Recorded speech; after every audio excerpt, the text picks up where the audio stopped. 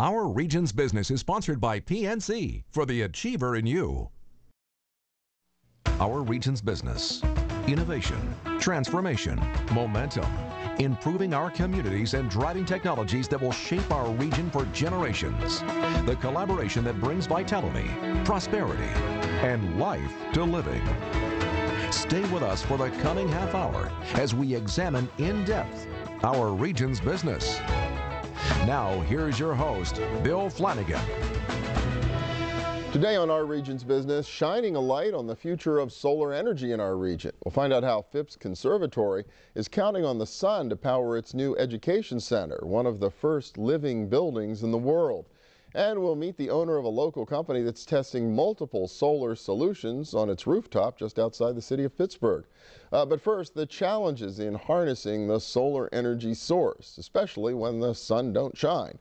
Dr. Gregory Reed is director of the Power and Energy Initiative and professor of the Swanson School of Engineering at the University of Pittsburgh. Welcome back. Good to see you again. Hi, Bill. Good to see you. Yeah, a lot of excitement about the future. Certainly, we've been from time to time on this program covering all the different energy industries that are present in the region, but a lot of hopes for the future for sunshine, because obviously it seems to be free power, and so at that level, it's a tempting resource.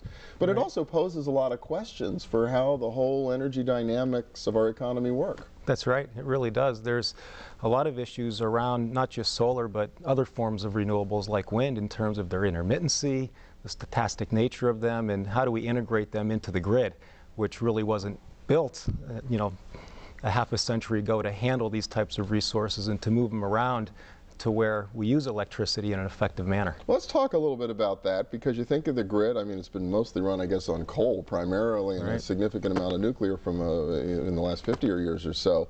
But why do wind and solar in particular sort of challenge the system and the way it currently works? Well, when you look at the base load that we have historically, traditionally, and today, with coal and nuclear, other fossil forms of energy, it's very stable in terms of its production and how we dispatch it into the grid. So we know it's going to be there and we can rely on it. And so we have processes and systems in place to handle how we very economically and effectively get energy into the grid from the production resources and then transmit it and distribute it to our end use locations. With renewables, you can't always predict very well when you're going to have it and to what levels of intensity. As you were saying, the sun doesn't always shine all the time, and the wind isn't always at its highest penetration all the time. In fact, in some cases, it's just the opposite of when we need it. The wind tends to pick up, for example, more in the nighttime when our loads are down. That's not such a problem with sun, but even clouds coming overhead, it creates all of this intermittency. And that's really one of the biggest issues, is how to deal with the intermittency to get it into the grid more stably. But the other issue with it that we're trying to resolve is the locations of a lot of the highest penetrations. So if we look at it on a national level, most of the highest penetrations of solar are in the southwestern states. And for the wind, it's in the plain states and off of the shores. And if you look at where we use electricity, where our main population centers are, we tend to be built up around the coastlines and the Great Lakes. So to get that energy to where we use it is right now a big challenge for us. So that becomes a long-distance transmission. It takes us back to the days of George Westinghouse and Nikola Tesla when they started the whole alternating current thing here in our region. That's right, which is a great and rich history, a very colorful one. Not everyone, but most people know about the old AC versus DC wars at the turn of the 20th century. And back then, Westinghouse had come up with a way to transmit electricity along with Tesla over AC lines, which made it possible to produce energy in one location and move it long distances. The problem at that time with DC, which Edison was pushing, was that you had to build a power station every several miles because you couldn't transmit it very effectively. We built up the majority of our electricity networks in this country and in Europe and other parts of the world predominantly through the 1930s and 1970s, and we used AC technology. Something that changed in the early 70s was the advent of power electronics technologies, the transistor, which we now use at very high power capacity levels today for large-scale electric transmission. So we're looking today at the turn of this 21st century at really going back to DC, because it gives us a new opportunity to transmit energy from these remote locations over long distances with DC, which has a lot of advantages.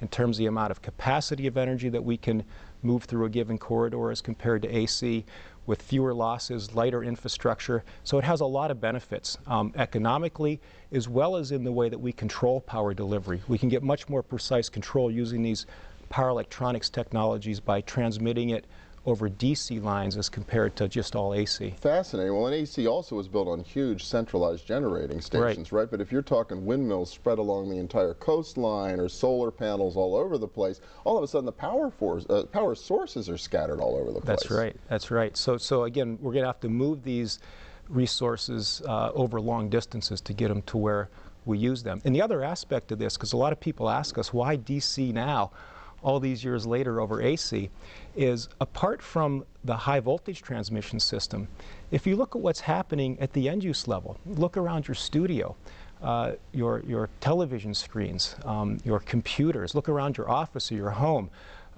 your computers on your desktop, some of your LED lighting, more and more of what we use at the end use level is low voltage DC. And we continue to plug it into a 120 volt legacy outlet with all these converters around. And those converters create heat and loss. So we're looking ultimately at a paradigm shift here where more and more of our total infrastructure can be all DC. And if you look at things like resources, solar is inherently a DC resource.